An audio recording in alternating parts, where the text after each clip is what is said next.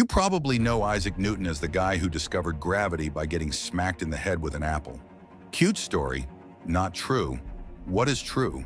He basically invented physics as we know it, dabbled in alchemy, tried to decode the Bible, and died a virgin. He was a genius, sure, but also intense, paranoid, and just a little spooky. Let's talk about the strange, brilliant, and slightly haunted life of Isaac Newton. Early life. Newton was born in 1642, the same year Galileo died. Coincidence? Yes, but poetic.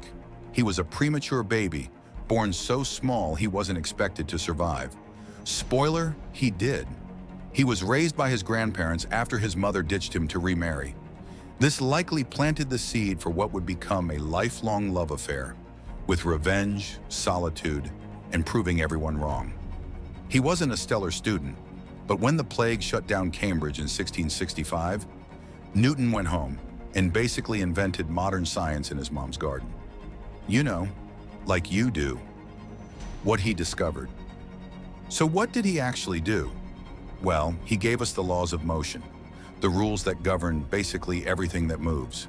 He discovered universal gravitation, which explained why planets don't just yeet themselves into space.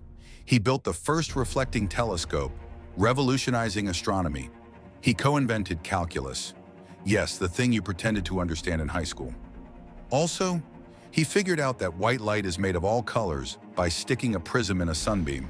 Because why not blind yourself for knowledge? And the wild part, he figured all this out before turning 30. What were you doing at 23? Newton was casually explaining the cosmos, the weird and dark side. But Newton wasn't just a scientific rock star. He was also a deeply weird guy. He was obsessed with alchemy. Yes, turning lead into gold. He filled notebooks with chemical recipes, coded messages, and bizarre experiments. He probably poisoned himself with mercury. That may explain a few things.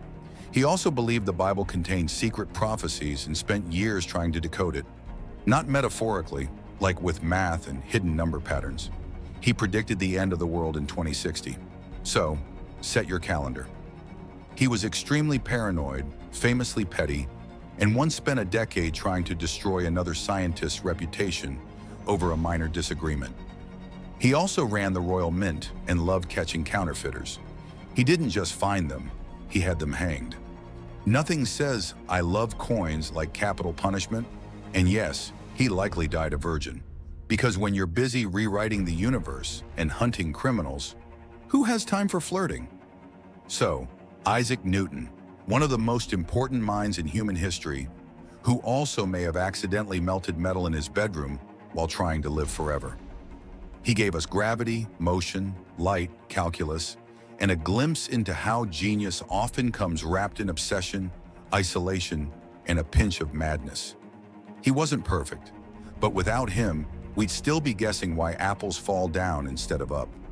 If you enjoyed this dive into Newton's gloriously weird life, hit like, subscribe, and remember, next time you have an existential crisis, at least you didn't try to predict the apocalypse using Bible math.